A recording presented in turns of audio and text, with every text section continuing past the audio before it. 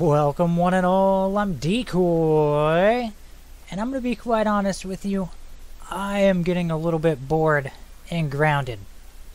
My character is so well established right now that I don't really have to do anything in the game. I'm pretty much just down to, well, what do I want to build? And unfortunately, the places I want to build are mostly all out of bounds. Which sucks for the fact that there are no stems out of bounds. So all of those types of resources have to be carried all the way to the build site. And that involves hours upon hours of work. Like one thing that's on my list of things that I want to do is I want to go build my way on top of the grill in the backyard. That's pretty high up on the list, but I don't want to have to drag a ton of stems all the way over there. And I'm just burnt out on building spiral staircases, because that takes some serious time and effort. So right now, I'm kind of just in this point where I'm waiting for new building items. Well, I mean, luckily in the last update we did get, what was it, the firefly and the bee that we could build. But that's about it. I really need new structural pieces, like new types of walls. I need new decorative items as well. There's a lot of little things that go into building a detailed structure that I feel like I'm missing.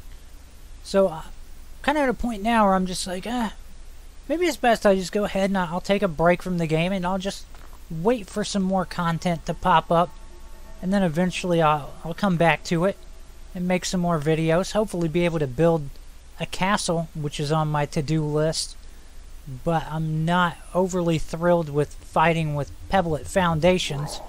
So who knows, maybe if I wait long enough we'll end up with pebblet walls, and that would make life a whole lot easier than trying to build an entire structure out of nothing but foundations.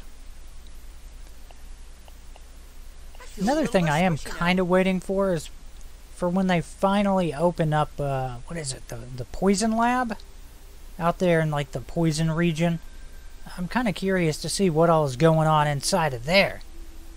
Also, if I'm understanding this board correctly, there was mushrooms, and then telephone, and then the telephones go into trees. So they're saying that if you eat mushrooms, you can talk to trees. And so far, I've eaten a ton of mushrooms in this game, and they do almost nothing. It's kind of disappointing.